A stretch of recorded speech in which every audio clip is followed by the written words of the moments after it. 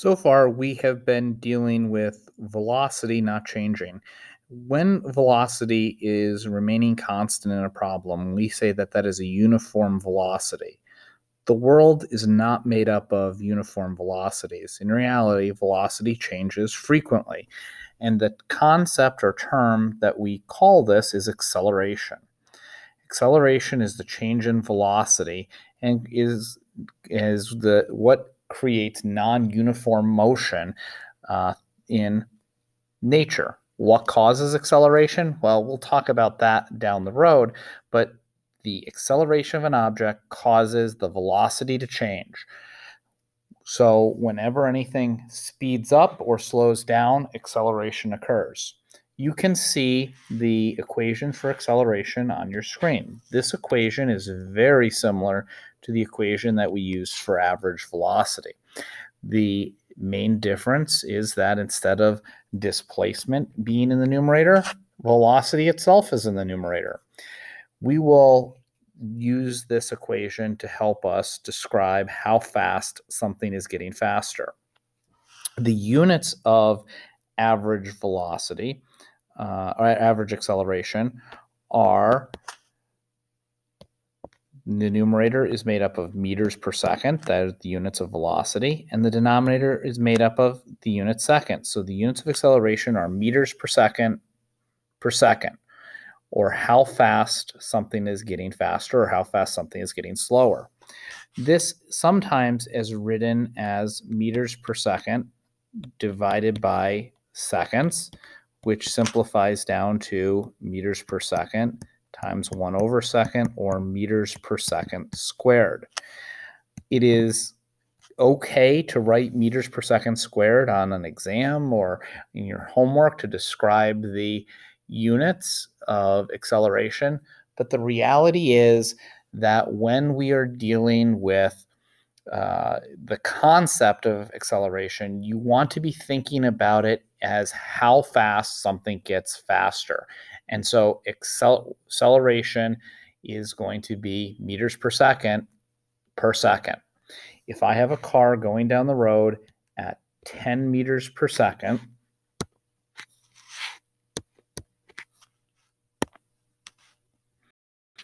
and the acceleration on that car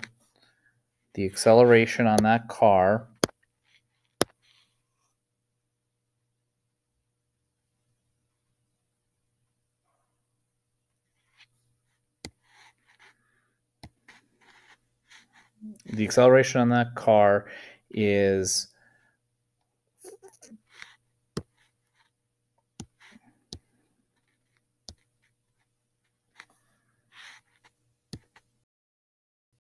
the acceleration on that car is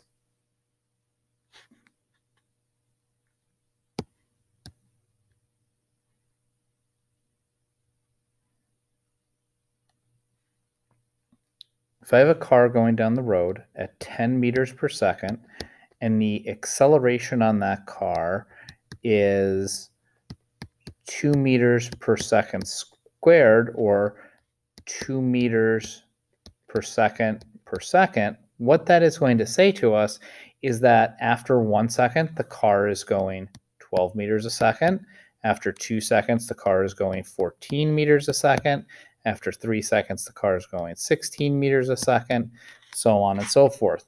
Each second, the acceleration is causing the velocity to change by 2.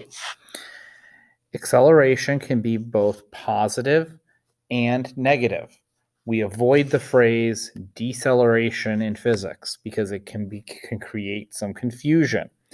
What we like to say is that if I have an object and it is moving to the right, and we call that positive, and there is an acceleration on that object and it is also to the right, then the object is speeding up. If I have an object and it's moving to the left, and so that's velocity is to the left, and I have an acceleration to the left, it is also speeding up. In both cases, the car's average speed is going up. In the case on the left, it is moving to the left. In the case to the right, it's moving to the right. So there are some differences, but when the velocity and the acceleration are in the same direction, it is the idea that we call speeding up. When acceleration and velocity are in different directions, for example, we have a velocity that is positive to the right, and we have an acceleration that is negative to the left, then the object is slowing down. And so slowing down is a relative term that describes getting closer to zero. It doesn't mean it's getting more negative. It just means that the actual velocity is getting closer to zero.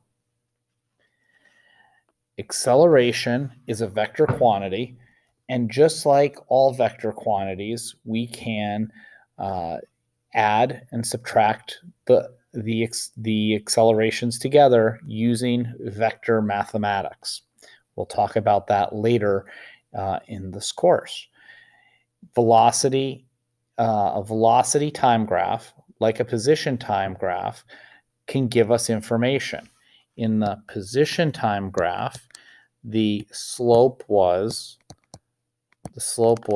delta x over delta t. The change in the y-axis, y is representing displacement here, over the change in t, the change in time. So slope was equal to velocity. In a velocity time graph, the slope would be delta v over t, which is actually going to give us acceleration. So the slope of a position time graph is going to give us velocity. The slope of an acceleration time graph is going to give us acceleration. Objects that move equal distances in equal times are uniform. I started this discussion by talking about that, and therefore there is no acceleration. When an object is not moving equal distances in equal times, then acceleration is occurring. Here are some graphical representations of what we're talking about. Here we have a car. It has a velocity. It has no acceleration on it, and so the velocity vector stays the same length for each of these pictures. The car is moving at the same velocity. In our next picture, we now have an acceleration. The acceleration has caused the car to speed up. The red vector is becoming longer as we move to the right. So we have an increase in overall velocity because of the acceleration. In our next scenario, the velocity and the acceleration are in opposite directions. And so as I apply the acceleration to the car, the velocity decreases. Now, one thing that you need to keep in mind is that an acceleration, like the one you see here on this screen, applied long enough will actually cause the car to speed up again. If I keep applying this acceleration, the car will eventually stop, and then it will start moving back in the opposite direction. So we go from a scenario where the car has a velocity vector and an acceleration vector that are opposite, that is causing the car to slow down. When it reaches zero, it will start speeding up in that opposite direction. So one of the things, again, we need to be careful with is the concept of deceleration, because deceleration takes us to zero, but it doesn't take us beyond. So using terms like positive and negative acceleration are going to make this a better scenario for us to have a better interpretation. We're going to pick up in our next video with some graphing, and to do that, I do want to remind you that the two equations on the screen are equations that you need to become familiar with, and you need to be able to adapt and modify to solve for the different variables in different scenarios. We will keep practicing, but make sure that you have these equations and that you can solve for each of the variables in the equation if you have the other data. Again, next time we'll talk more about graphing. Have a great day.